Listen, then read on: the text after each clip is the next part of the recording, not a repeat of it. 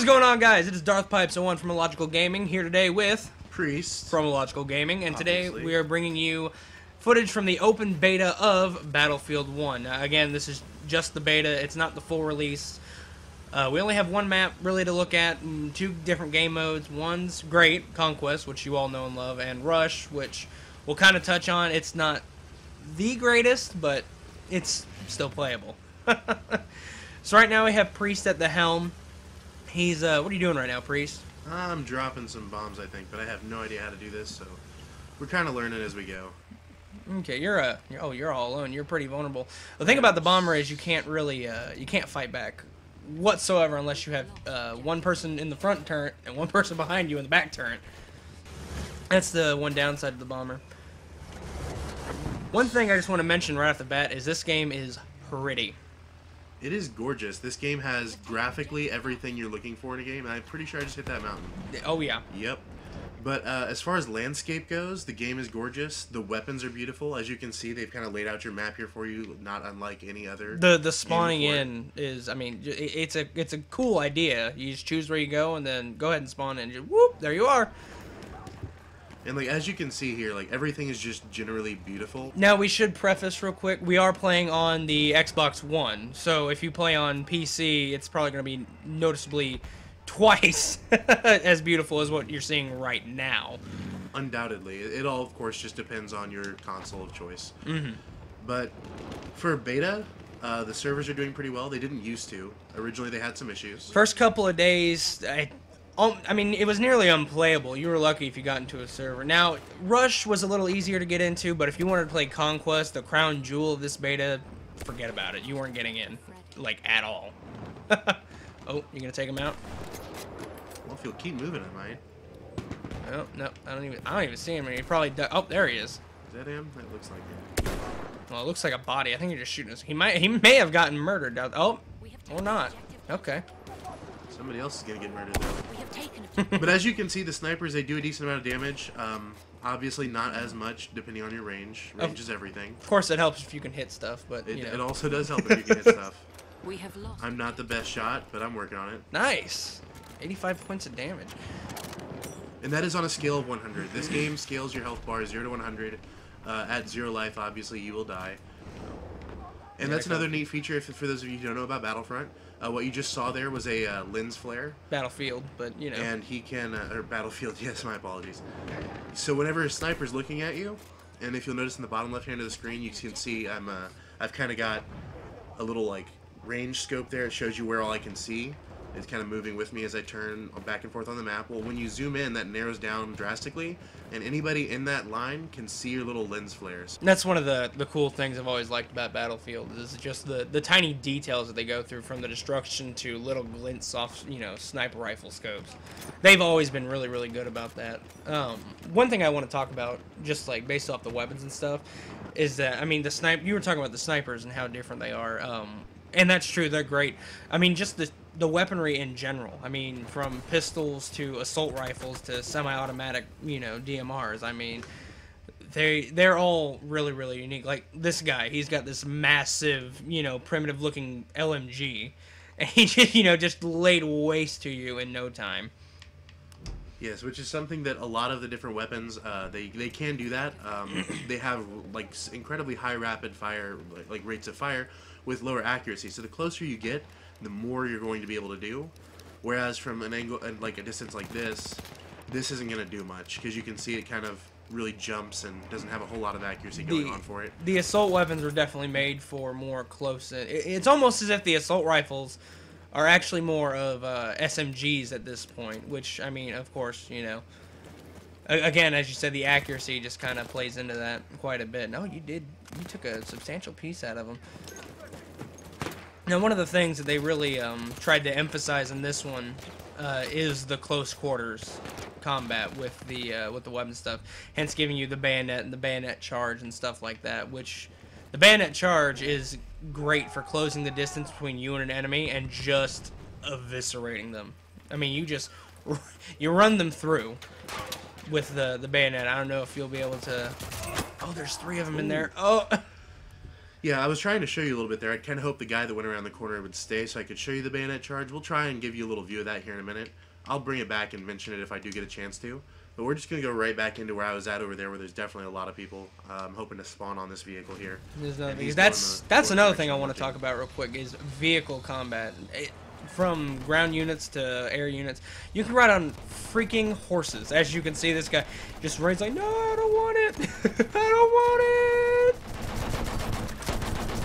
But the mounted combat's really, I mean, it's a unique idea in a war simulator, such as Battlefield.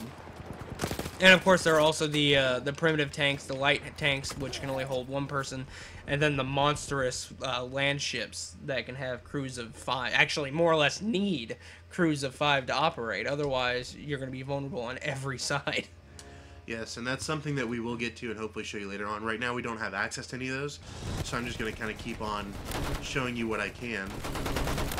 And it looks like we're back on that guy with the horse. He's really doing a good job running away from this vehicle.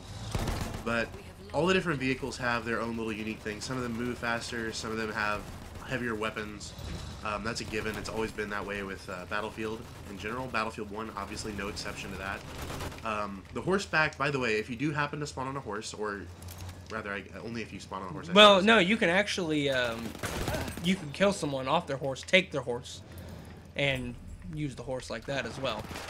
We have taken objective. It's like any other vehicle. As soon as you hop on that horse, you pull out your sword, and you can go just charging into the battle.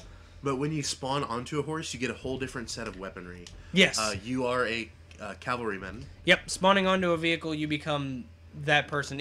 Every time you spawn into well, most vehicles. Spawning into a Jeep, of course not, but like if you spawn into a tank, you're gonna spawn in as a crewman for that tank, and that crewman has its own loadout. You spawn in as a pilot for an airplane. If you have to parachute out and jump out, you have a load there. That pilot has its own loadout. It has its own guns. Cavalrymen, like you were just saying, yeah, you spawn on a horse, you get off your horse, you still have the cavalryman weaponry. However, if you say hop onto a horse or you hop into a tank and then you get back out, you will not. You'll still retain your current loadout. Precisely. Which the cavalryman loadout, which is what I was trying to get to, is very good in that it has a high output, damage output primary weapon, which is a sort of a rifle. It's a lever action rifle. Yeah, it's a lever action rifle, high damage output. And then the secondary weapon, I believe, is just a sword, isn't it? No, you get the you have the lever action rifle, you have a pistol, and then your melee weapon is the cavalryman's sword. Okay. Well, actually, you might have just seen there, you might have to go back and rewind your video a second. There was a little glimpse of a sniper somewhere up in that area. And anytime you see one of those, that is a sniper. It's just a little flash. It looks almost like somebody's got a flashlight kind of pointing it at you. And that's just showing that they're aiming down their sights in your direction. That's just like a little, like the sun or light is just kind of shining off of it, and you can notice it. I've noticed that about this map. Snipers love that ridge. I mean, and it's always, I've noticed it's always the team that I'm not on that has control of that ridge. That is generally an issue in Conquest. You have all these areas that you have to take. Some of them are more easily defended than others. That's always been that way as far as Battlefield goes, which it's normal. Like that is sort of one of the realistic aspects of the game, in that with those different areas, some are more easily defended. There you go. As some are more easily assaulted. He's up there somewhere. He's looking at me. Now, I have noticed, as the cavalryman, if you get off your horse and you go running around and stuff, it seems like you're a little more durable than other people.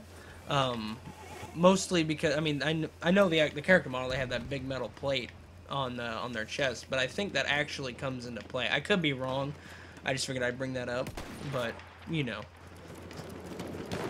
Absolutely. What I'm trying to say. I haven't played enough to get a good feel for durability with different characters, but I would not be surprised at all if they did factor that in as well, that you do have that plate on you, which I did not give you a good look at here a moment ago. Maybe if I die, you might get a chance to see it on my corpse. Another good thing, kind of a theatric thing, is that they will show you your corpse after you die, which is kind of cool. You'll see yourself like fall over, and then it'll show who killed you. Speaking of which, yeah, right. While we're on the topic of character durability, I feel like I'll go ahead and say they have added a pseudo hero unit into this game, kind of like Battlefront, how they had like Darth Vader, Boba Fett kind of thing. Except now, I'm not saying you're gonna find a character running around with a lightsaber or anything, but they've added hero units. Like, say, they have a flamethrower somewhere around the map, or a couple different places where it could spawn around the map. And whoever grabs that flamethrower becomes a hero unit, you know, and they get to run around with the flamethrower, and their durability goes up substantially, and they're harder to kill. However, I think they're vulnerable on the back, you know, because of the big old flammable tanks. Right. This is one thing that it does. Instead of taking you to the after-action report or the end-game report, whatever it's called, it'll take you here to the next game. It'll go ahead and start it up. But half the time it won't even... Yeah, see, look, now we're going to another screen. And so what's happening here? Oh, okay. Yeah, see, it's the end of round report.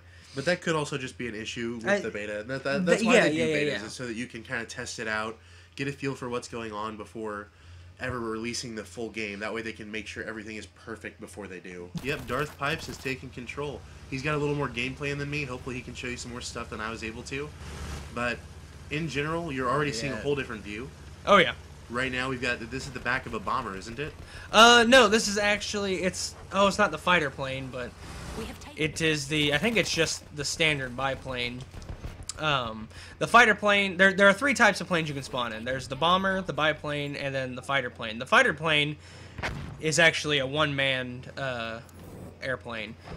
We have lost objective. Now, Oh! And so where the bomber is a 3-man airplane, you'll have a one gunner on the back, one gunner on the front, and you're piloting it, obviously dropping the bombs and so forth. Whereas, like, your basic fighter, you said, is a 1-man? Yeah, the fighter jet is a one-man... and I would assume that would just have, like, you'd have your basic controls over your primary weapon in the front. Probably no rear gun. Nope, you just have two primary machine guns in the front of your plane. And that's about it. Now, I've noticed the fighter is actually fairly decent at taking out bombers. And the best way really to take out a bomber is to target the engines. Not the pilots, but if you target its rear propellers, that thing will go down fast. So there again, we're just seeing another aspect that they've incorporated into their game, where they're taking this sort of realistic feature to it, where it's like, okay, well, if you shoot at the plane and the pilot itself at the body of it, it's not going to do as much damage, because that has no sort of incredible impact on whether or not the plane can continue to fly so much as the engines do. Where if you shoot at the engines, you're going to kill it really quickly, the plane will go down and whatnot. But if you shoot at the pilot, maybe you get your lucky shots and you hit the pilot, that'll probably take the plane down really quickly. But otherwise, it's a very realistic take on battle in general, and that's something that everybody's liking about these games so far. And they actually have medals for doing stuff like that. Like, I was actually looking through some of the medals just that they have available on the beta, and and they actually have medals for dismantling engines, or well, shooting down engines, blowing apart wings and stuff like that on different airplanes. And of course they have more for, you know, the tanks and such, but those are the only ones that really come to mind right now. Right. And as to be expected, they also have this sort of unrealistic quality where all of your different soldiers are parkour experts. Yeah. But that's a given thing with any sort of a war game, so that's something everybody will just generally overlook. It's not a huge deal, and it kind of adds to the general flow and consistency of the game in that it makes it go a little bit more smoothly and faster. I will say, speaking of fast gameplay, I love being able to just charge through closed doors. Which is also really nice. By the way, in this game you can open doors. You don't just have to like blow them up or anything like that. You can just open them, charge through them. Doors, windows. Right, everything. And I mean, they're all destructible too. Yes, and just like always with Battlefield, everything can be destroyed. So I mean, if you don't want to open the door, blast through it, why not? Yeah. Just waste a whole clip on a door just to open it anyways. Right. But it's entirely up to you, and they've added this just wonderful, realistic aspect to the game. Bombings, every time you drop a bomb, it will leave a crater in the ground. And the crater will not go away. Yeah, the crater like usually in games, you know, you see the crater, it's like, oh look, crater, oh it healed, whatever. Still, sadly, no opportunities to show you a tank yet. Maybe one will come, we'll see.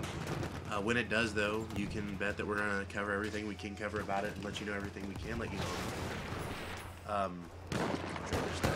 Right, as you can see, again, the tanks aren't easy to find. You can see kind of around the starting point there on your far left, there are 0 tanks, 0 cavalry, and 0 airplanes available.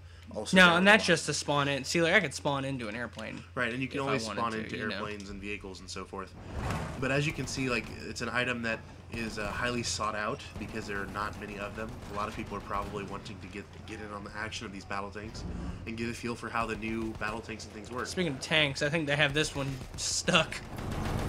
It does look like it. And this is one of several different versions of the different battle tanks and so forth. This one has guns on, I believe, every side of it. Mm-hmm. Every single side you can shoot out of. So with a full vehicle, you'll be able to take out infantry units without any issue whatsoever and just kind of roll right into the middle of a conquest point, which is something that is generally very nice. Does it have any sort of a cannon of any type on it? I don't believe so. We can go ahead and take an external. Okay, it has a front cannon. But it doesn't have. It has 2 rear machine guns, a front cannon, and then machine guns on every other side. Which, like I said, in general, it's kind of like a roll into the middle of a conquest zone, take out all the infantry type of vehicle, which is very nice in these sort of maps where you can just drive into the middle of a sort of civilian area and just start taking out people from windows and buildings and every little crevice they can pour out of. We here at Illogical Gaming have actually nicknamed that tank the Toaster, just based off of its body type. I don't know if you got a decent look at it, but yeah, and it's just really a shame that it doesn't shoot fire because that would make it all the more accurate. right. Oh yeah, there it goes. Yep, there goes the Toaster. Yep, there's the toaster, ready to toast up some bread, nice and tasty. I've actually switched to the medic class. They have 2 right now currently available. Just in the beta. They have 2 semi-auto weapons and a full auto weapon. There we go. And there it is, a good look at the charge, the bayonet charge there for you. Ooh. I don't exactly know what happened. Yeah, and like that right there, that's something that you're going to encounter in these type of He games. might have reversed my melee. It could very well be. And it looks like the battle train is rolling out onto the map now. Right, we got the behemoth vehicle coming in. Not sure if we're going to get... Yeah, we are. Oh, yeah, we are. We're going to get you a nice view of it. This is from, I believe, the front. Yep. Yeah, he's on the very front of it. Yep, we are on the front cannon. And it is a beautiful, beautiful thing. Go ahead and get a nice I've heard it's external view. It's a little bit bulky in that it doesn't have a whole lot of directional options. No. And well, so, it has to maintain a right, certain direction. You've got your forward motion, and that's about it. But otherwise, the damage output from it is outstanding. The only issue we're seeing with it is that people generally avoid it or just do strafe runs where they can just bomb it and get it over with. Otherwise, it's beautiful. It's a nice addition to the game. They did a good job with it, I'd say, in that... Man, he's really gunning for that airplane. No, someone just tagged it. They did a good job with it in that it looks really good. It adds a lot to the map. And you can, like you're seeing right now, you can really destroy and alter the terrain with it. And possibly strategically alter it in your favor for sieging and so forth. It's a game changer. Oh, I had to reload, otherwise that guy would have been toast. But in general, they've added a lot of stuff, changed a lot of stuff, and just made additions and takeaways and little things based on the time era of World War I. I am not very good with this cannon. Does it have any sort of a zoom optic? Or Yes, it does. a little bit, that'll probably help. Or you'll just miss. Can we, Get to moving? get this maybe? train a-moving? You see, this is half the reason why I'm not a huge fan of the battle train. Yeah, strategically speaking, it's not the best. In Oh, and I'm also outside the combat area. Oh no, let me back in. Let me back in. Let me in. Let me. It looks like somebody took your seat. Oh, So well, I'm you're dead. just dead. But that is a kind of an issue with the battle train, is that you go to one point and then you go back to the other, and there's not a whole lot of option of what you can do with it, because a lot of times when the battle train will come up, you'll see that people will just completely avoid the railroad tracks in general. Yeah. Because it's easier to just ignore the battle train than it is to deal with it. And see, in this situation where you've got like 4 or 5 players on it, you notice you've lost a lot of control of the map because there's so many of your players focused on that as opposed to control of the conquest areas. Yeah. Now, I feel like a lot of the other behemoths will actually be better.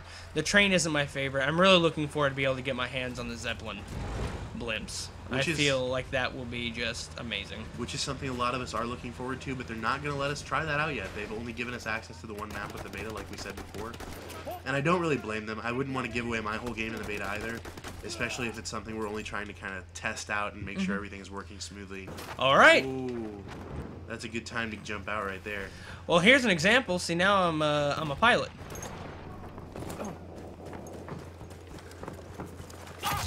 Oh, and the graphics. And you're dead. The graphics for stabbing people in this game look really Amazing. good. We've seen a lot of different melee attacks and stabbing outside of this game. Killing, you can I believe you can bludgeon someone to death with a club. Yeah. Can you? Oh yeah. And all of it looks really beautiful. All the cinematics in the game are gorgeous as far as that goes. Like, they took their time. You can really tell that they wanted to make it look good for the players. And they did. They did a really good job of that. Graphically, it's a wonderful game. I don't have So, the Mauser this time around. personally, I would say that graphically, I would give the game a solid 9 out of 10. The only reason I'm giving it a 9 out of 10 and not a 10 out of 10 is because with other things like personally built computers and so forth, you can get better graphics, and I'm sure they have the better graphics set up for those. Oh yeah. So just based on what you have played of the beta so far, let's go ahead. The match is winding down to a close. You know, the battle train's out. We have 2 minutes left, and the enemy team is pulling ahead. So just based off what you've seen right now, if you were to give the beta a rating out of, let's just say out of 5, since it's a beta, we won't go the full 10. We'll just say out of 5. What would you give the beta? The beta for itself, what's available. For what's available, I'm going to give the beta a solid 5. I thought it was excellent. I thought they did a good job presenting their game. I thought it was graphically wonderful. The differences in classes, vehicles, like generally giving you a feeling for what the game is going to be. I think they did the best job they could possibly do with it. I thought it was wonderful and general. And I think anybody wouldn't... I don't think there's anybody that would be disappointed to play this. I think it was just really good. So I think it a solid 5 out of 5. I think all the sheer disappointment really came from just the lack of server support. Yeah, which... And with that, it's like I want to... Because you actually didn't get a chance to play during all of that, you know. I did not, that is you. true. I've always had a server set up for you whenever you have, you know, whenever you've come over and played, but... you know, just based off my experience and stuff, I would have to give it probably a 4. Like I said, just because of I walked right into that. You really did. Yeah, just because of the poor server support the first couple of days. It would just... I don't want to say it's unacceptable, because it happens. You know, it's a beta. It's going to happen. But at the same time, it was just really, really, really, really, really annoying. You know what I mean? Just to have to deal with it. A game that everyone has been, you know... Anticipating. Yeah, everyone's been anticipating and clamoring to get their hands on it, you know? And then the servers broke. I mean, it's happened before, but you figured they would have some sort of fail-safe by now. You know what I mean? You would think that before the beta they would have sort of a failsafe for the servers, but I think that that's something they weren't quite anticipating. Right. Was the general strain on their servers for this beta. But that aside, what would you give it? If we're moving the server troubles aside, I would still probably give it a 4.5, mostly because of two things. Rush. I'm not a super huge fan of that game. I know there's a lot of people that are. I'm not. The fact that there was only one map to play on. Now, I know a lot of people are going to be like, oh, but it's a huge map, blah, blah, blah, blah. But Titanfall gave us 3 maps to play on. Now, Titanfall gave us 3 maps to play on. They weren't as big, right? They weren't super huge. However, there was a variety, you know what I mean? Right. I never got, aside from the occasional double lobby deal where it would put you into the same map, multiple times. Even still, you would eventually get to another map and be able to play. I wish they at least had a secondary map. Like, for Rush, like, if they had a different map for just Rush, you know what I mean? Right. Then maybe I would have enjoyed it a little bit more just because of the change of scenery. But I'm not a super huge fan of this desert map anymore. I want more. I think that's really it. I want more. Yeah, and that's kind of understandable. The same is really just the same map is dragging it down. And what was your second reason for not giving it the full 5? That was just the game mode of Rush. It just wasn't. Yeah, I feel like they should have had something else other than that. It just wasn't my favorite. Again, there are people that like it, but it's not me. But right on, there you have it. IG Priest, I'm gonna give it a solid 5 of 5. I'm gonna give it a 4.5. 4.5. We thought it was overall a very good game. Great beta. Didn't meet all of our expectations, but it was generally excellent. It met enough of them for me to say that it was great, and I would definitely recommend you play it if you haven't, and you know, if you're if you're someone that pre-orders games, I would give this one a pre-order. If you're not, wait till it comes out. We'll actually, as soon as it comes out, we will do a video on whether you should buy it at launch or not. So stay tuned for that, guys. Until next time, this has been Darthpipes and IG Priest. Keep it real.